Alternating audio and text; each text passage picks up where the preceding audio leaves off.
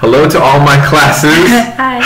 This is my good friend Tiamat here, and we are in Frankfurt, Germany. And I'm giving you guys a chance to look at a few of my unprofessional interviewing sessions that I've been doing with my friends, people I've been staying with. So I'm going to be having the one here with from Denmark, and then here with Tiamat. Now Tiamat I met in California, and she grew up in California, and so we were just kind of discussing life in Germany compared to the United States, and also some of the political systems. So how long did you live in California, Tiamat? About 12 years, so from when I was 6 until I was 18. Then I moved directly to Frankfurt, and I've been there since, so I've been here for about 7 years. About 7 years? Yeah. And so what were you shocked about when you came to Germany compared to growing up in the United States and California? Was there any kind of like big surprise in terms of the way life was running here? Like everyday kind of things, or yeah, are you talking? Yeah. Okay. Well, I think we talked about it earlier also, just speaking with my friends in California, if you hang out, and I mean this was in high school, but even then at like 17, 18, just the conversations that you would have were very different from when I came to here. So as an example, when I came to Germany, you know, you'd go out and get some drinks with people, and you're like still like 18 years old, and then you'd be drinking and everything, but you'd be talking about politics and like things about the world, and like not just within Germany, but just politics from all over and what's happening and current issues and stuff like that. And for me, like I'm sure people in America do the same thing, but for me, at least in my friend circle, that was a bigger shock, because you kind of just talk about like what's going on in your community and in your lives there. Like people that you have crushes on, or parties, exactly, or something like that. Yeah.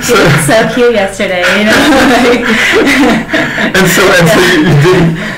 So you're saying that, so you think that the average European teenager cares more about politics than an average American, like that's a normal thing? So you're drinking beer. It's legal to drink beer at 18 with your friends? Yeah, I think the legal drinking age is like 15 or 16.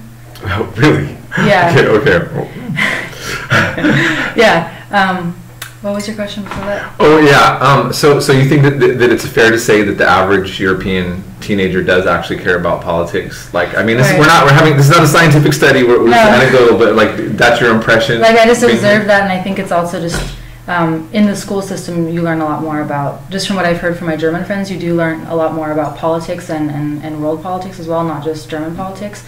So I think it's just, I mean, sure, they're interested in the idea that we talked about it all the time, but I think it's just they don't have anything else to compare it to. Like, for them, that's normal to, ever since they were young, they've been surrounded by those sort of discussions. Like you were saying, your friend's child asks you about, you know, Trump and why would you elect Trump and stuff like that. Yes, 9-year-old. Yeah, 9-year-old like a normal yeah, asking you that. It's funny for us because we know other examples, but in general, to generalize, it's pretty normal in Europe, I think, for kids to just be like, oh, this is what's happening in the world, and be kind of more up to date than I am sometimes, which is horrible, but I feel you. Okay, so listen, so since you mentioned Trump, I don't really want to make this about a kind of a bashing. I don't want to like spin this into a particularly political bias thing, but I just want to kind of address this fact that I have noticed here. I mean, Trump is polarizing in the United States. Mm-hmm. I mean, he's a polarizing character. Even people who support him, I think they're aware. It's not an unfair characteristic to say that he's polarizing.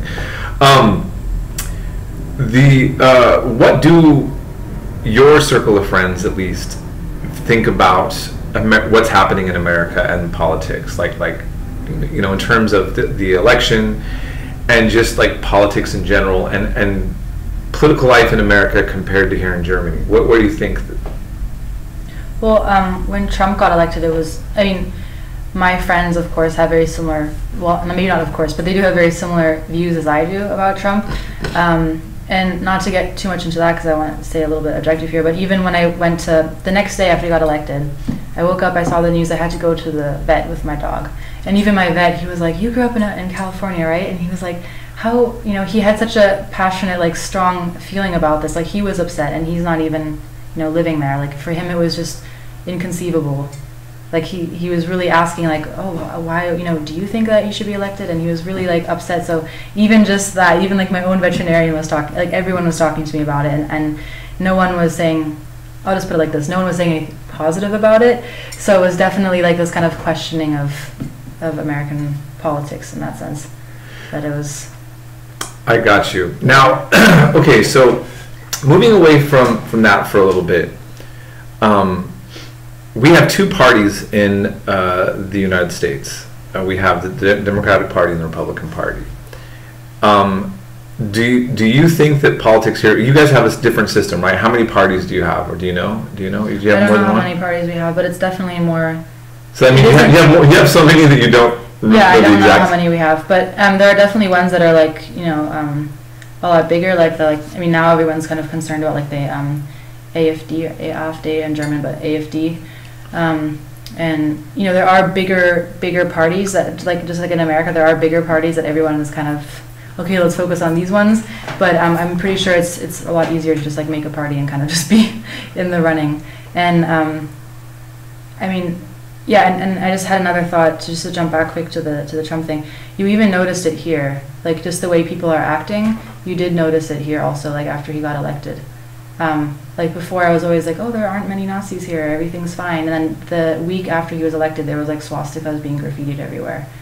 Like just as like I don't know if that's relevant for this conversation, but it was like, as far as like the politics, like you did feel like people outside of America as well who maybe think similarly as Trump are feeling more empowered, that they see, oh, Trump is elected, and now so let me just do this, and I'll do fairness for a second. I'm going to ask this, and then we'll move on just a little bit. Many of my conservative family members or friends from America would say, well, this is a mischaracterization of Trump that the left has made. And you're talking about the Nazi signs coming up here. Just from what your experience is this, do you feel that the far right here, whether rightly or wrongly, I mean, what do you feel like that the far right has taken inspiration by this presidency? Is that the general consensus of people here in Germany? Well, I think it's a mixture of that and also like the refugee situation as well. So I think it's kind of like, I mean, this is like always an issue. Racism is always an issue, but I definitely didn't notice it as much. I mean, I think I can confidently say I didn't notice it as much before, as far as like racism, and as an observer, I didn't notice it as much before. And now you do hear comments on the subway of like, you know, more racist comments than you did before. Like I said, you'll see like graffiti signs and swastika signs like graffiti on the walls and stuff like that. So yeah, you definitely do notice it. Like I feel like, and this is a conversation I have with my friends a lot, where they say that they have the feeling that before it was kind of like more suppressed, because like you hear you can't just like buy a gun and kind of, you know, whatever, it's more like suppressed. And I feel like now people are suddenly, throughout Europe actually, are feeling a little bit more like, oh, my feelings about this and this are valid because maybe Trump is portraying that for them. I see. Now, okay, so you talked about the guns. Can people have guns in Germany? Well, you'd have to go through, I think you have to take classes on shooting guns. Like you have to, there's like a certification process, and then buying it is like a whole nother thing. Like I've never bought a gun, so I can't like tell you like, oh, you have to do this and this, by the way. But it's not, there's no Second Amendment, there's no right to a gun here. No. And that's like that's the first thing that everyone mentions when they ask, oh, can you really just walk into a store and buy a gun in America? And it's like, well, yeah, I guess, I mean, it's really surprising. People can't fathom that that's an option.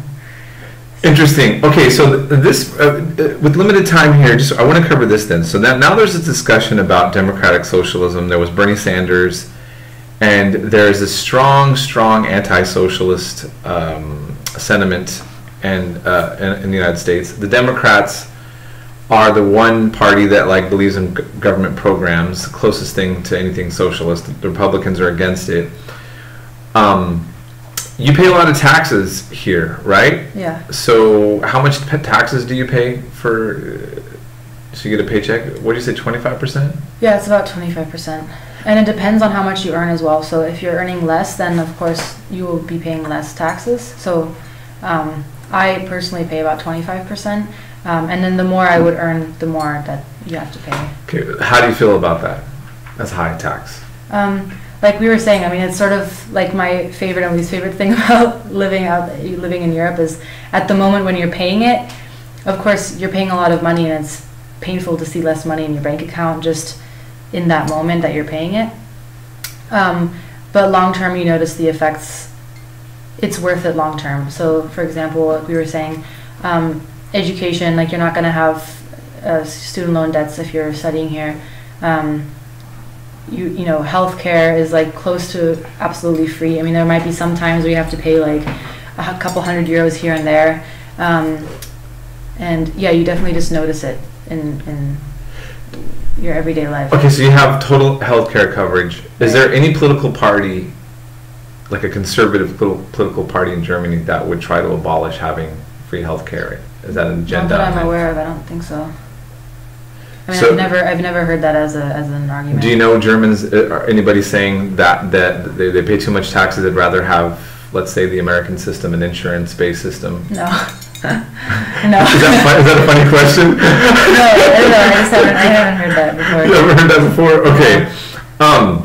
And you said no college debt? No college debt? No, and yeah, we kind of talked about it before as well, but you also get money from the government. Like, let's say if you don't come from a rich family, or if you do but you're not earning much money at the moment, you can get roughly €500 a month from the government that you don't have to pay back. So this isn't like a loan that, you know, you get 500 and you have to pay it back after, but you're receiving this, like for rent, for some food, just to support you getting through college as well. I see. Okay, so now we were talking earlier about like some of the downsides of things. Now you have your own business right now, right? Yeah. Now you said that there is a certain element of difficulty in that. Like, so what's some of the more like negative side about some of the political system here? Is it easy to start a business in Germany? No, and that's like, I mean, it's sort of the running joke, I guess, or the cliche about Germany, that we have a bunch of rules and everything's like very like punctual and like, and the great thing about America is that you can go and it's fairly easy to start a business. Just, I mean, even just me knowing people who have started businesses and are self-employed and so on, it's fairly easy to start it. There isn't as much paperwork as there is in Germany. And in Germany, yeah, it's like a huge process, and anyone who starts something here is like they're always complaining about how much paperwork there is. But in the end, you actually have way more protection for the things that you're doing, and everything is very like by the book. So in the end, it's kind of protecting everyone in a way. It's protecting you in case something goes wrong in your business, because you have all these things filled out. You have the support that you need if things go wrong. You have insurances for different, you know, aspects of your business. It protects the people who are benefiting from, like, you know, not just anyone can start a business. You have to actually show that you're capable of running it.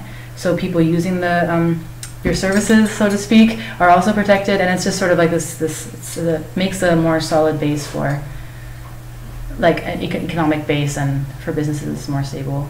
But like again, in America it's so much easier, but in the end there are also cons to that as well. Okay, interesting. Yeah. So to wrap this up, can you, I mean, we kind of addressed some of these things. What are some of the things that you miss about living in the United States right now? I think kind of like that just sort of carefree energy that just, like I was saying, you can start something and just, well, specifically in Germany, like the culture in California to Germany, as you could imagine, is like extremely different just culturally. So I do miss like some of that sometimes, of just like this you can sense when you're walking by a cafe, even here, you can hear the American from a mile away, and I just kind of like miss that, just that, you know, just sort of like the banter and the talking and just like everyone's your best friend kind of energy, and I miss that. I mean, we have it here too, but you have to kind of be in the community first, and it's a little bit harder to break. That wasn't a political answer now, but that's like the only thing I can. Well, no, that's a cultural thing. So you're saying it's a little easier, it's a little harder to break through and hang out in social circles here. Yeah. You're saying. Yeah, I mean, everyone's out and about and is doing things together, but to have that kind of like immediate, like kind of, oh, hey, let's go do something, is very like more American, I think. Got you. Okay. Well, actually, there's so many questions I wanted to ask. We didn't really go over the refugee crisis or the EU, but actually maybe just on this, maybe we could end it here on this. Do you think the EU is a good thing or a bad thing? It might not be a simple answer, but what do you feel? Would you want to see it, if you had to make a choice between it going away or keeping it? What would you say? I mean, just living within the EU, I think I'd agree with it, that I think it's a good idea to have that way. Like even now with like the whole Brexit thing, you can kind of already start seeing the issues of if it's all separate. I think it is better to have it be the EU. You think it's better? Yeah. And do you see a positive? I know it's getting a little bit. Do you think that Europe's going to be able to kind of resolve the issues that are developing with the situation with the refugees, and of course the refugees are going through their own struggles as well? I mean, can everybody get this together here? I mean, it's a big, heavy question to kind of end it on, but like, do you have any thoughts about on where that goes forward, or is that just too much? Is that just too big to really? Well, I don't think anyone has the answer to that question anyway, but. I mean, it is difficult because on one hand, like just I'm the kind of person who is like, no, at the end of the day, we're all people, you know, like that kind of thing. And of course, like if people are fleeing their country because they're literally, that says something about the place that they're coming from, that they have to risk their lives and risk their children's lives and leave their homes. And I mean, that's not something you just kind of decide on a whim to just go somewhere like that. So they do need help and they do need like support. And on the other hand, it is like kind of a lot of conflicts are coming out from it. Like, you know, a lot of people saying like, oh, we don't want to support refugees. And that's what I was mentioning earlier. Like you do hear more comments on the subway now of people kind of having that resistance. And you hear people talking about refugees in a negative way. I don't know. I think there has to be more of a balance as well of just kind of like, that's the big question is like where, like there is at some point like this the space and the kind of like making sure that they can start working here in like a way that kind of just like flows with the economy that we have going right now. All of that's like the main thing that I'm noticing is just like looking for jobs is really difficult if you're just kind of coming to Germany, just especially if you're a refugee, like you don't have your birth certificate, probably you don't have all these different paperworks, like just starting. So you have a lot of people living in camps and they can't really get out. Like they can't just find because of the bureaucracy. So that's kind of like, I think there has to be some kind of more ways to help refugees actually kind of just fit into where they're now living, whether it's Germany or whether it's Greece or whether it's anywhere else that they're arriving at. Well, thanks for these thoughts. And what I'm hoping that all the students are getting the impression of is just seeing that there's a world outside of the United States and it getting exposed to some of the different kind of feelings that people have on the street. This happens to be my friend. Of course, like I said, this is not a scientific representation of everybody. But hopefully, again, it's just kind of giving you all an idea of some different perspectives. And so we'll end this right here. All right. Bye. Tschüss.